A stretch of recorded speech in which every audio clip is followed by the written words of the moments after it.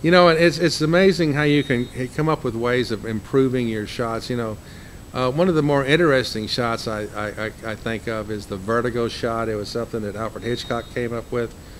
You can put your camera on a dolly, you know, and the dolly will allow you to move or truck back and forth with the camera. And there's this trick where you move the camera toward the center of interest while you're zooming the opposite direction. And so your person that you're looking at, or your center of interest, is looking the same all the time, but the background behind them is just getting larger and larger and larger. It's a very weird effect. And it was called a dolly zoom shot, and it was something that Alfred Hitchcock used. Vertigo, and that's the first time that anyone ever really noticed that. But the neat thing about it is, you know, you want to be able to move your camera, so you can put your camera on a dolly. You can take your tripod and put it on skates where you can roll around your tripod. You can put your camera on a dolly. You can use a jib, you know, with a large boom arm where you can move the camera, you know, up higher and bring it in. And nowadays, you know, we're using these new cameras, these GoPro cameras, and GoPro cameras don't have hardly any lens at all. They just have a very simple lens, and it's just a one camera, takes a very wide shot, and you can get shooting 4K. And then you can do something called virtual multi-camera when shooting in 4K, and so you just shoot the whole area, and then you take in post, and you actually cut to different shots within that area using virtual multi-camera, using a GoPro or other 4K camera in post, because you're doing a real wide shot, and you can just take sections of that wide shot and use it as if you were using multiple cameras. GoPros are incredible cameras. You can get them from $299 up. The original or the inexpensive white GoPro only shoots in HD 1080p, and even so, it's a great little camera for wide shots, or for, you know, if you're putting it on your head with like some sort of cap or something and running around and getting all kinds of shots from places you couldn't normally get with a regular camera. And you work your way all the way up to a 4K GoPro that's like $399 or $499 now, depends on where you buy it. You can use that for so many things.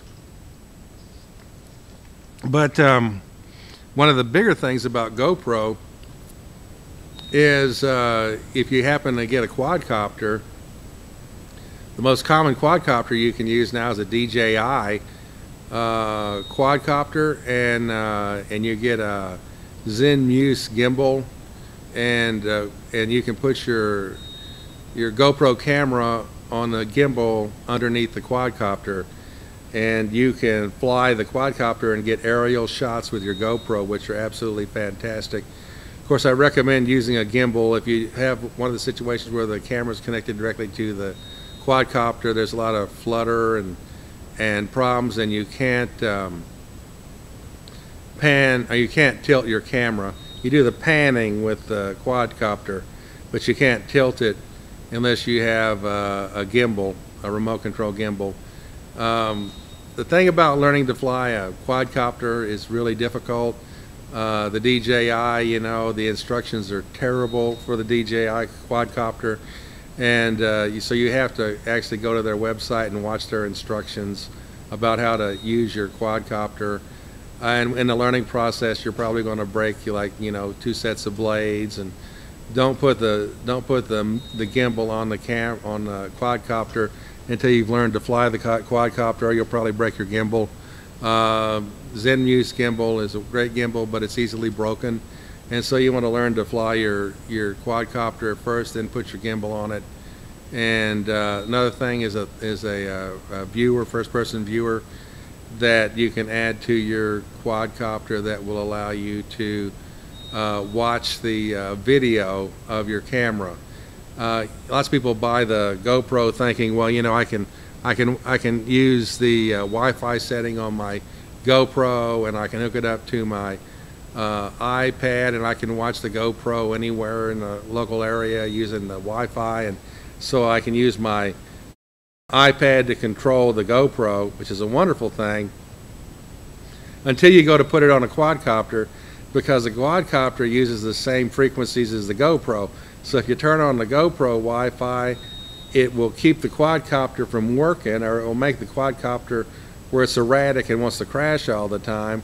So what you have to do in this situation is you have to turn off the Wi-Fi on your GoPro so that the Wi-Fi from your remote control for your quadcopter will allow the quadcopter to work. Then you get a first-person viewer, which is on a whole different frequency, to watch and record what the GoPro, well, the GoPro will record automatically if you tell it to. You just start recording when the quadcopter flies off. But learning to use the quadcopter takes time. You're going to have a lot of crashes, and you may pick it up right away, but before you put the camera on it, before you put the gimbal on it, learn to fly the quadcopter. Go way out into a field where you can't hit anything. Don't get it stuck in a tree, because it's hard getting it out of a tree. You have to climb a tree.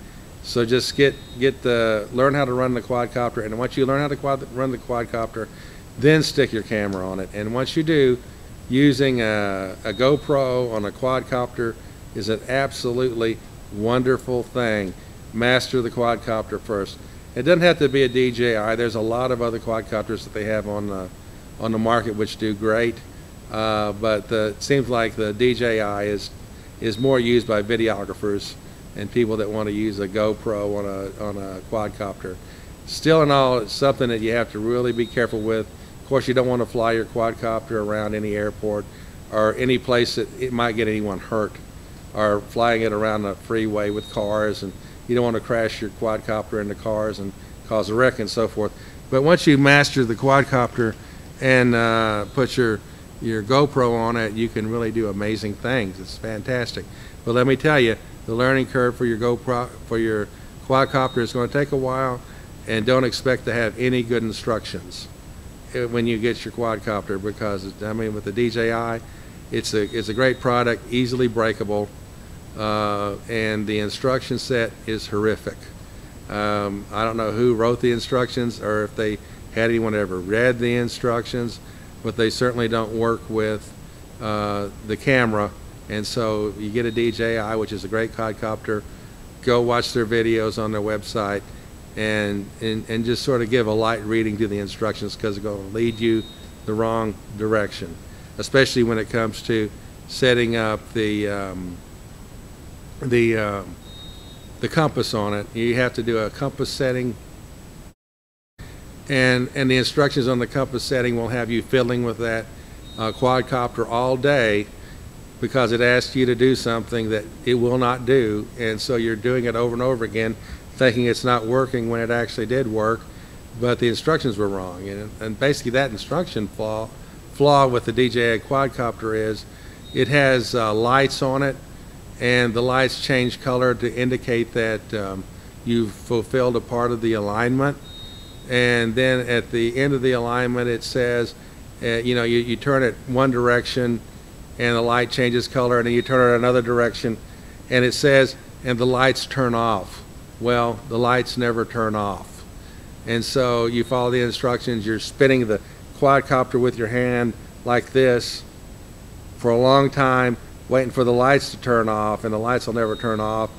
And so you're just wasting your time, when the actual instruction should be the red light stops blinking and you'll have a blinking yellow, but you won't have red.